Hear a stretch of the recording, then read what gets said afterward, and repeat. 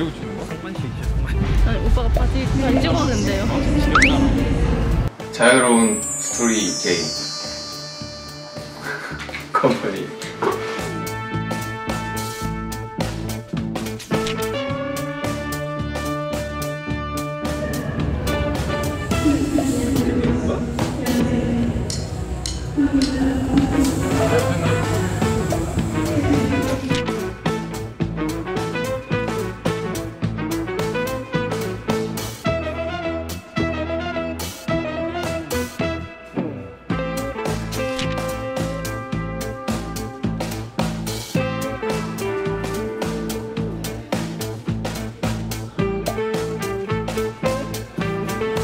한번 해주세요. 한번 해주세요. 뭐라고? 뭐야?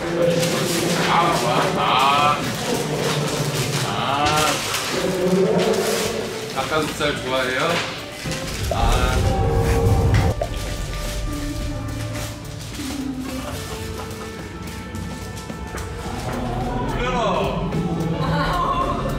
뭔일 누나 일어난 줄 알고 지금 축구하는 거야.